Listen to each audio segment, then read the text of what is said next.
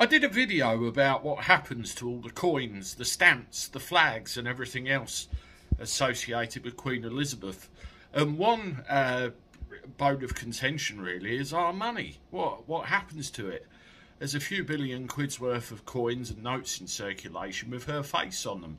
Does it mean we can't spend them all of a sudden? Is that this cashless society being sneaked in the back door that everybody's worried about? According to the Bank of England, no, it's not like that at all.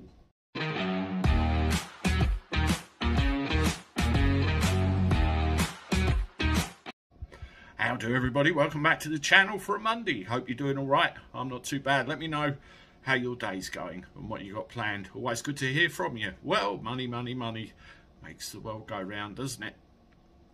Yes, there was a bit of concern over what happens to the money, all these coins and notes with Queen Elizabeth on them. Does it mean we suddenly can't spend them all of a sudden? Well, no, of course it doesn't. According to the Bank of England, everything will remain legal tender. Everything will be exactly as it was, and we will carry on before. Now, they're not going to make any announcement over the new notes and coins until after this period of mourning, obviously till after the funeral. But even then, when they decide on the portrait of King Charles III that they're going to distribute on all the notes and coins, it's got to be distributed around everywhere. It's got to be approved, and then all the old notes and coins have slowly but surely got to be recalled and new ones distributed, and the process will take years.